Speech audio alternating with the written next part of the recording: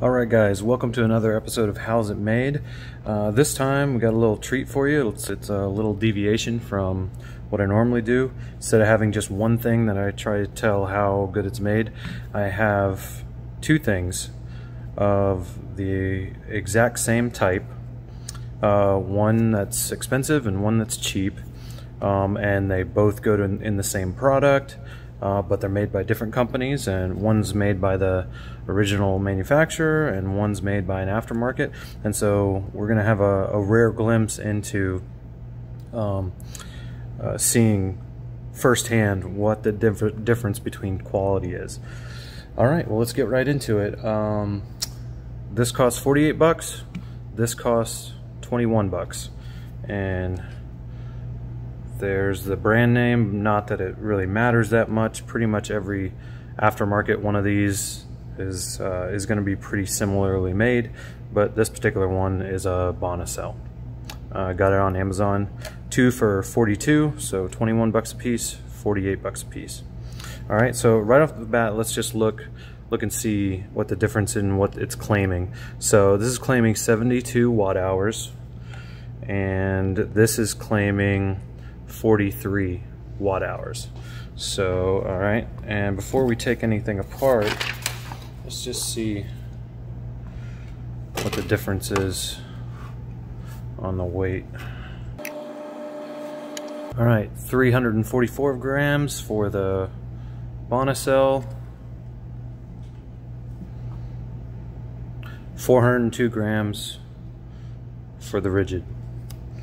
That's about a 17% difference. The Ridgid is heavier by about 17%. All right, so on the outside, it's pretty apparent which one is the more quality one. This one has nice orange peel texturing, variations in textures, smooth orange peel, an rubber overmolding, obviously warning stickers and serial numbers. This doesn't have any of that. It's pretty much one finish for everything. No rubber, no texture, no nothing. You know what you see is what you get. All right, well, I think that's about all I'm going to be able to tell from the outside, so let's get into it.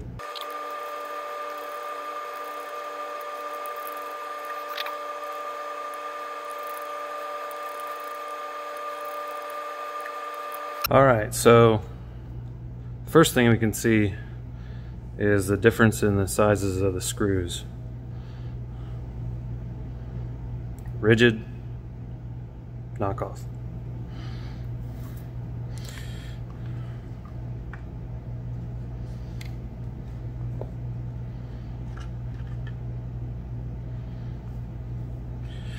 Alright, so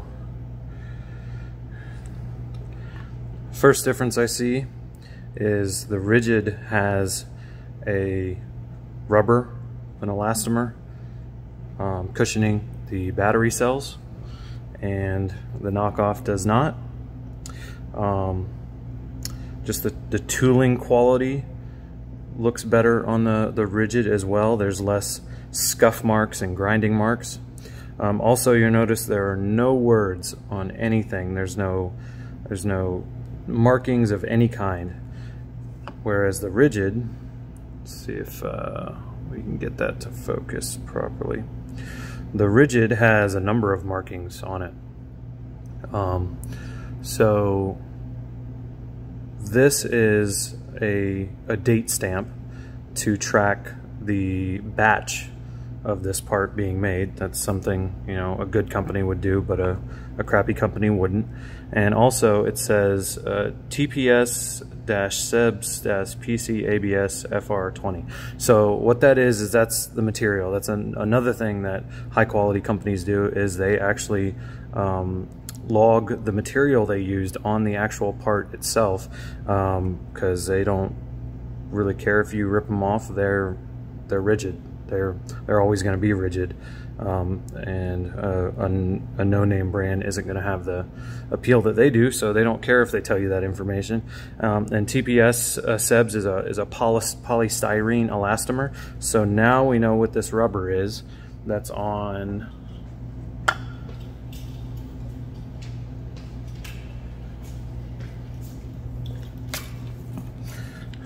Now we know what this rubber is that's on every Ridgid product.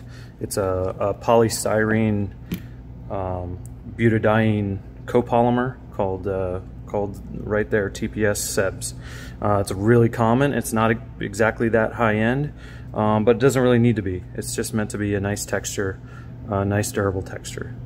So, and then the hard plastic is PC ABS FR40, and so that's polycarbonate ABS blend, and FR means it's flame retardant. It meets a flame retardant spec, which makes sense for batteries that can get really hot. You want plastics that can take the heat. All right, so I'll set those parts aside, and let's go. Okay.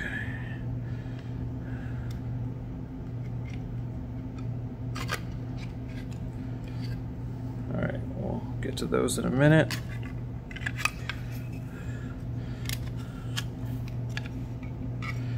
All right, so again, it's got date batch tracking, and this one doesn't. And this one also says it's the PC ABS, so it's the same material, the hard plastic material as this piece, but this piece doesn't have any rubber overmolding on it, so it just says PC ABS. Yeah, you can see the just better quality tooling, less grinding marks, same as the other parts. All right, these parts. I don't know if you can see down in there. Can I get it to focus on that? Let's see. Yeah, so if you can't see it, that says PA6 GF30FR. So that's a polyamide, a nylon 6, 30% glass filled, and also flame retardant. This one, nothing. It's probably the same material that the other thing is. So if you're wondering, that's nylon 6, which is not the most common nylon. The most common nylon is 6.6, and basically you'd use 6 instead of 6.6 when you care about surface finish and colorability. And so this is an exterior part, you know, it's going to be showing outside of the product, so they do care. They want it to be durable. They want it to be more durable than polycarbonate and ABS, which is about a medium strength material. And I'm not sure why they would want this part to be stronger. Maybe because it's sticking out, and so if you drop it, this is a kind of a pointing out place that is less supported than the rest of it, so that's why they might want to make it out of a stronger material. But so and yeah, so it meets a different flame retardant specification, 17 versus 40. I'm not sure what the difference is, but all right.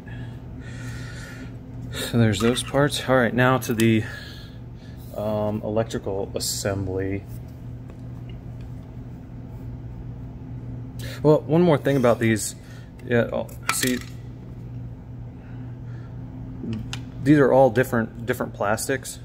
Yeah, even on this piece on the electrical assembly is PA66. Okay, so this is, they use the stronger, you know, cheaper 6.6 version of nylon with 25% glass filled and flame retardant rating again, because it's part on the inside. You see how the gloss looks kind of gray, whereas the nylon 6 is nice and smooth.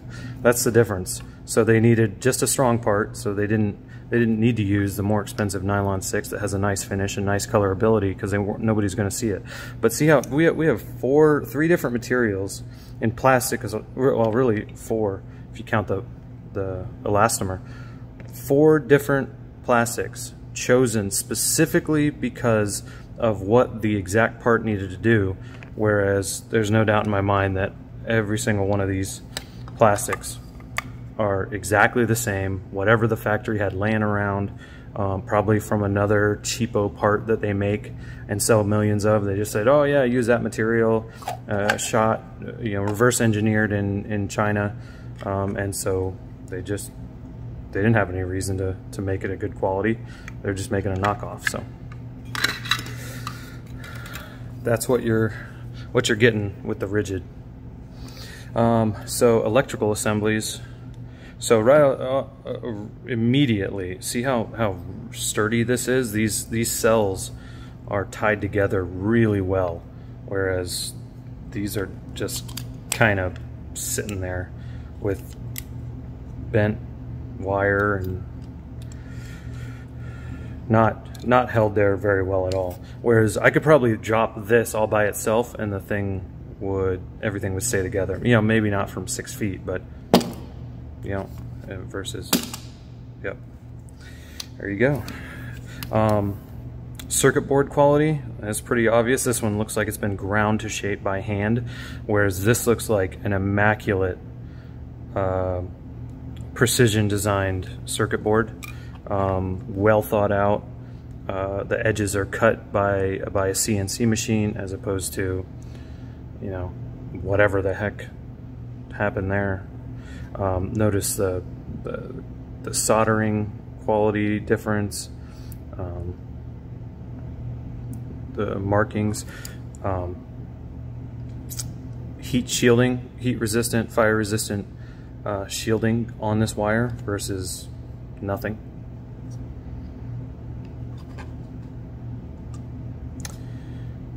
That plastic end piece looks like it's been hand cut or hand ground to fit the application, and I don't even know what's going on there with that contact. That just looks almost handmade, but not in the good way, like not in the American handcrafted. This looks like put together just to get it out the door by somebody who doesn't know what they're doing.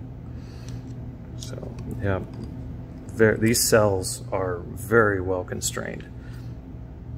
Yeah, just like they had this rubber in here to hold the cells really tightly, they continue that theme on throughout with every part of this. All right, so to give us an idea if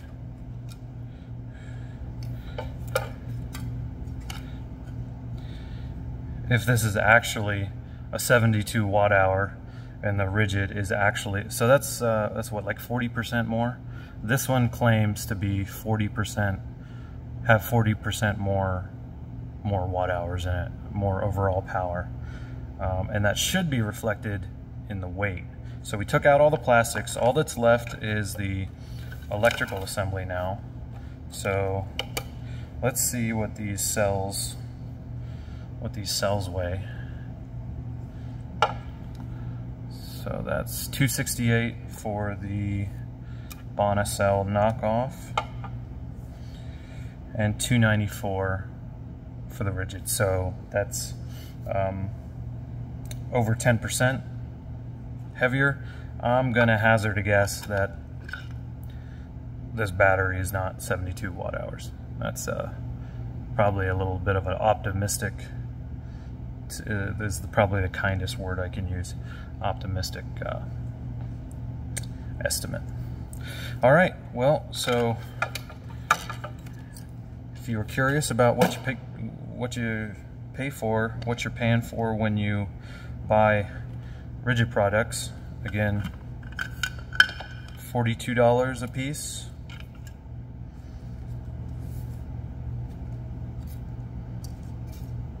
Versus $21 a piece, and that's what you pay for.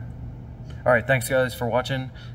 Please like, share, subscribe, hit the little bell icon if you want to get updates for when I post a new video. I'm going to be doing one every week at least. Leave me a comment on what you would like to see me review. questions about something you're working on, critiques of previous episodes, you know, you loved it, you hated it, let me know, whatever it is. All right, thanks guys, see you next time.